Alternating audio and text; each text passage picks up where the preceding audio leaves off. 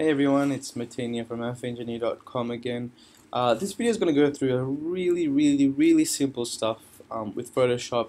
Um, Maybe I talk too much about kind of the average to advanced techniques with Photoshop, and I haven't covered the really basic stuff, so I thought I'd do that in this video. So I'm going to be going through a few techniques in this video and maybe a few in the next video too to just get your Photoshop foundations right. This is just for the purpose of Teespring, but it can be applied for other things. So if you someday decide to make brochures and stuff for companies, you can apply the same techniques. So in this case, I've searched free dog silhouettes. So I found one over here. So I'm with a Mac. I've got a Mac here. So all I have to do is just do this, and it's copied that. So Control Command and no, Control Command and 4 does that, and now Command and V will paste that for me in Photoshop. So we want to get rid of, so this right here, we're in Photoshop, so this right here is the magic wand, and you basically just select a color, and it'll select all of that color around the image. So if you select black, it'll select the black color. If you select white, it'll select the white color. So we want to get rid of the border, so we select the white, and we press the delete button, and now we're just left with a silhouette of the dog. So if we're going to be putting this dog on a black shirt, so let's say the background is black, can't really see the dog, can you? So what you want to do is you want to invert the color. First of all, let's get rid of this. The white. Nope. So what that's doing is it's kind of saying it's selecting all similar colors. Oh no, it's not. There you go.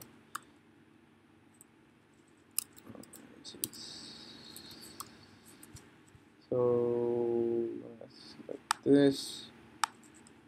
Okay. Alright, back to the dog. So what we want to do, we've copied and pasted it from whatever our source was, and we want to put it on a black shirt, right? So we don't want it black, let's say we want it white. So what you have to do is just invert the black color. And to do that, you can invert from here. Filter. Like I said, I usually set up all my shortcuts, so normally all I have to do is, maybe it's here. Oh, normally all I have to do is press Command and I, and it'll invert it for me. So if it's black, it'll make it white. If it's white, it'll make it black. Or you could select the actual picture, select the paint tool, and change it to yellow if you want it yellow.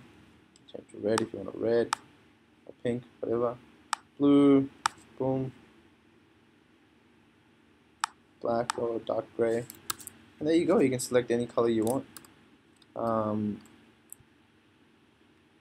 So, that's changing the color, inverting it. You can, so what I did to change the color is you got to select the outline of the image. So you got to select the layer it's on, which is this one, where my arrow key is. You press Command, and you keep your on Command, and you select the palette, and it'll select the selection, and then you can change the color of it.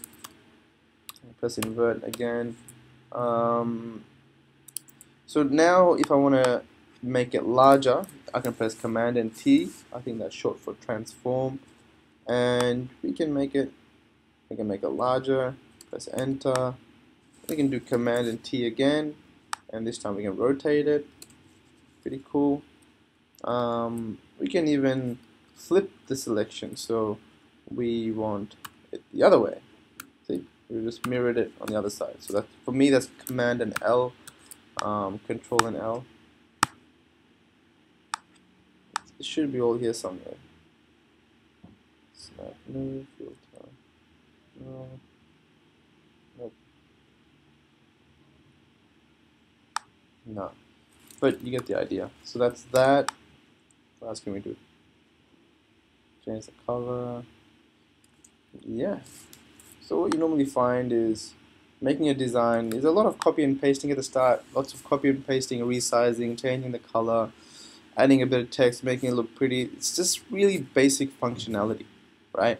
So it's really simple stuff. It should get you started. If you add a bunch of different pictures there, I'm sure the picture will start coming out a bit better. Normally what I do is have it just white and add a few love hearts or something. It's really basic stuff, but yeah, you get the idea. Try it out.